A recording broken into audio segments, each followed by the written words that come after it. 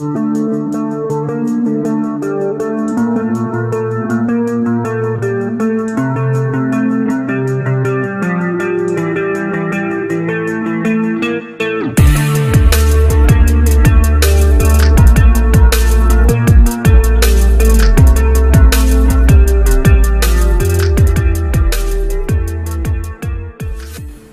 is up, all you beautiful people? Welcome back to the shed. In this one, we're doing some fabrication stuff, and I'm pretty excited for this episode because if you can see here, we're making sliders for the Hilux. So I already started on this one. I bent her up, I've notched it. This one's ready to be tack welded in place. Ignore the long bit, but let's jump back to actually how to do it. I am by no means a fabricator at all. I'm just a monkey in my shed with a grinder and a welder, giving it a shot. So, yeah, otherwise stick around. You might learn a thing or two of what not to do, because I definitely already have. But yeah, enjoy, guys. Alrighty, guys, so what I have here in front of me is some 40 NB pipe, which I got from my local steel supplier. And I have literally just bent up one of the sliders. So, yeah, this isn't going to be a real how-to, it's just more sort of what I'm doing. I'm using a cheap hydraulic 12-ton bender I bought from Tool Shop. I'll grab it real quick. So I'm just using one of these. That's how I got those bends. They're about 50 degrees-ish. By no means is it accurate, but they're the same.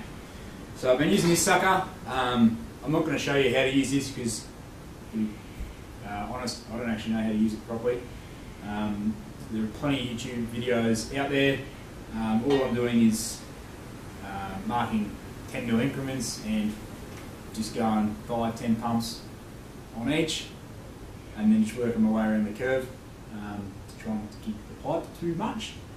And yeah, that's pretty much it. Other than that, with the notching, again, there's heaps of videos on YouTube prior to me trying to make one. I ain't going to bother because I don't really know what I'm doing either on how to notch pipe. Alrighty, so I got the pipe in the pipe bender. Now, this is not how I'm going to bend it. I'm actually going to lay it over, but this is just me setting it up. So I'll give you a closer look. So you may or may not be able to see this Sharpie line here.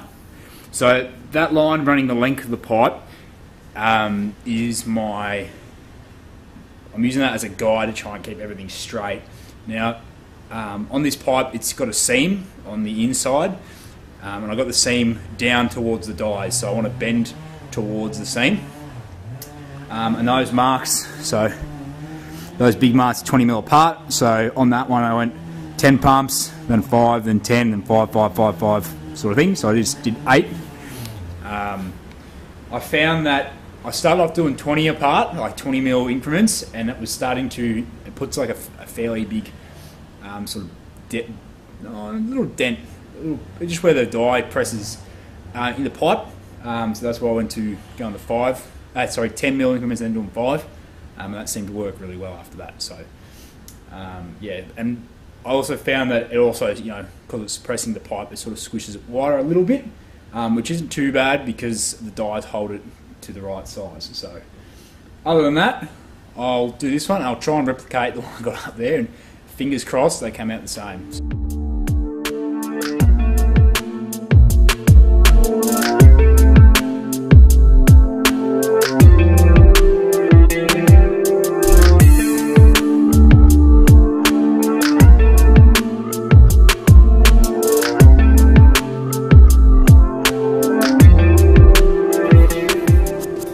There you go. There's the bend. I'll see if it matches the other one.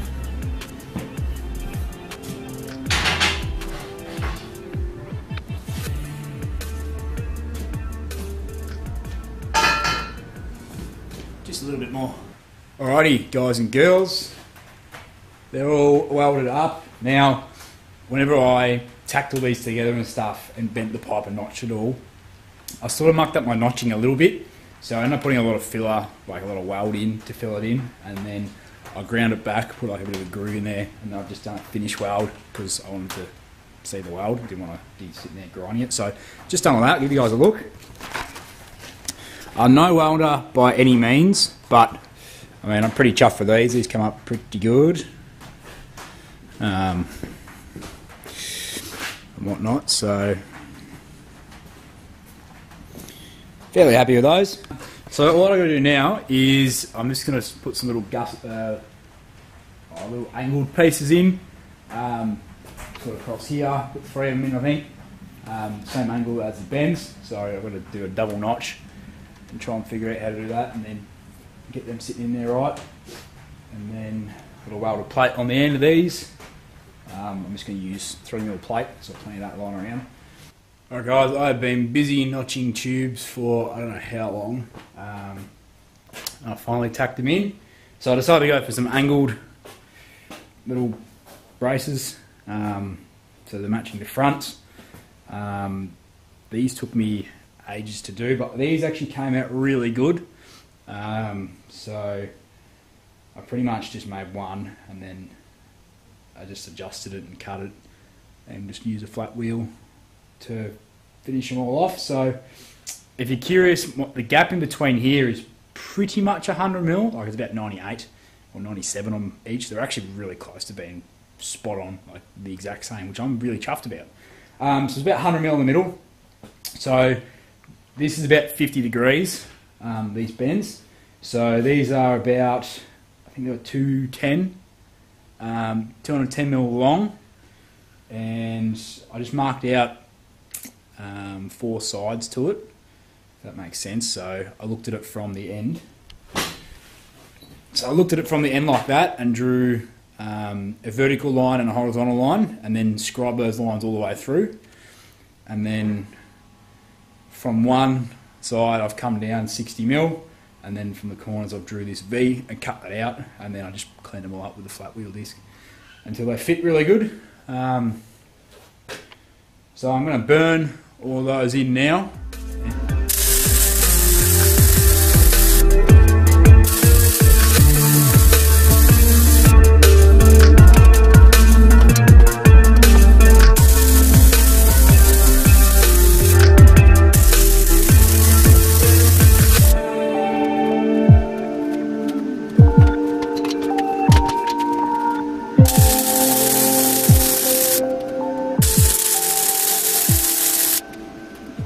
So guys, I am working on the brackets that are going to connect my sliders to the chassis.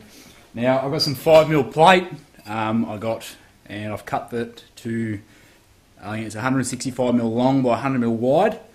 That just actually happened to be the size of the plate, because it was guillotined off. It was an offcut from the metal shop, and it was pretty much the right size, so I've kept that. So I've been under the car and got some measurements. I'm going to use 3 brackets per slider. I don't have enough steel at the moment, so I'm just going to do 2 to get them on the car, and then I'll go grab some more. But here's what I've done so far. So I've welded up 4 L's at the moment. So my understanding is I've left a bit of a lip on this bottom plate so I can get a really big thick weld on there and make it nice and strong. And then it'll end up being the same, so the other post will come up and I'll have it, you know, this is 8mm, that little overhang, so I'll have probably an 8mm there also, so it'll be nice and strong.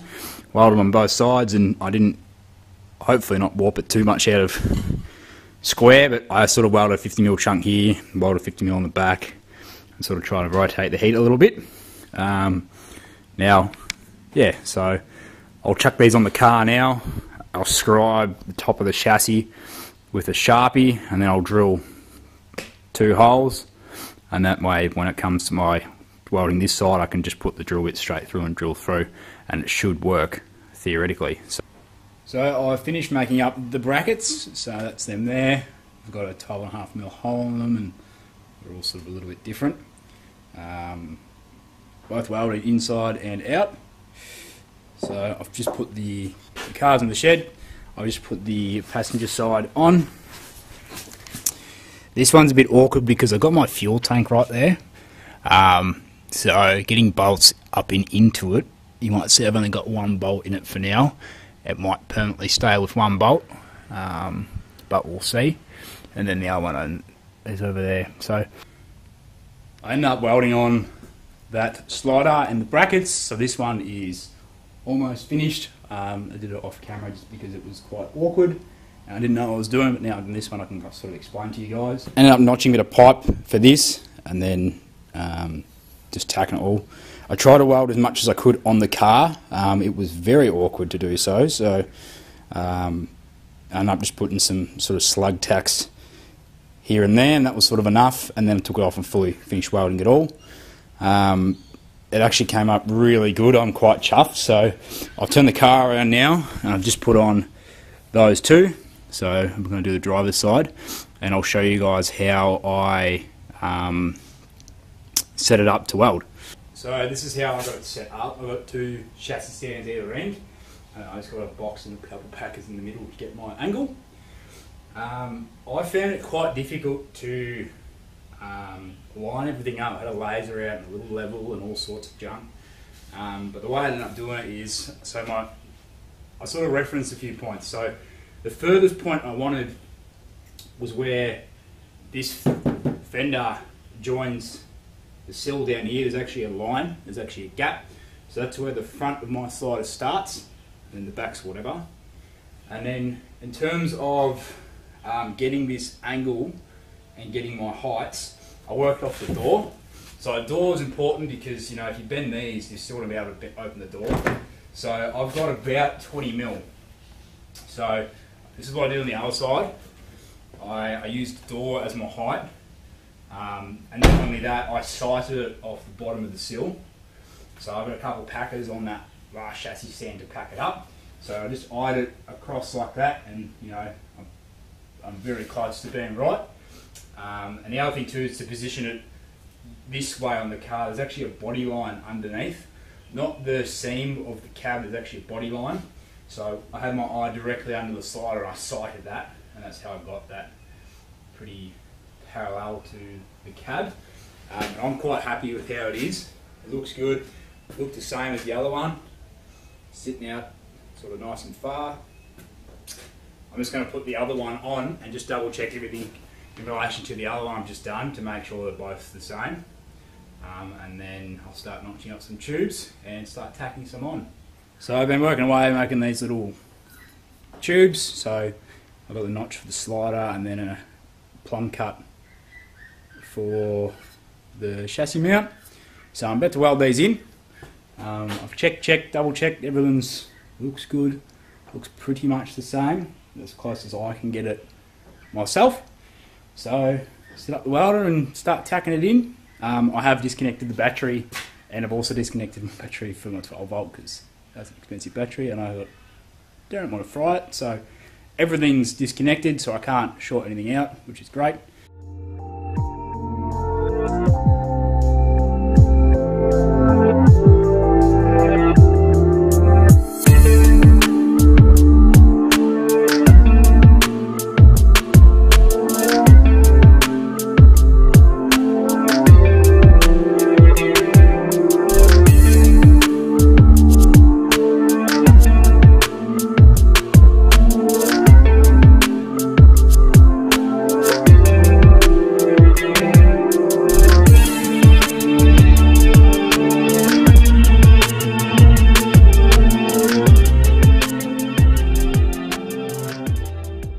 So I've put all the gussets in, I've mounted them on the car, they both look fantastic. I'm super happy with that. Now, on the car, I've been trying to decide what I want to do with that rear hoop, and I've decided I'm actually not going to do it. I've had some 30mm tube, or pipe, or whatever you want to call it. I've bent up, this sort of shape, and I just didn't like how I was going to attach it to the actual sliders. And I plan on connecting these sliders I've just made with the sliders on my tray, and I figure that's probably good enough for covering that rear quarter. So I've cut the ends off like flush like with the front, and I've just made some little discs. So I just made some little discs to put in there and weld in, and then after that I'm going to start priming and painting it, and you guys will see it on the car. there you go, guys. That is going to wrap up this episode on making some rock sliders. Hope you guys really enjoyed this one. Let me know what you want to see next, and yeah, how your builds are going. I'm loving the comments from you guys. So yeah, keep it up. God bless, and I'll see you in the next one.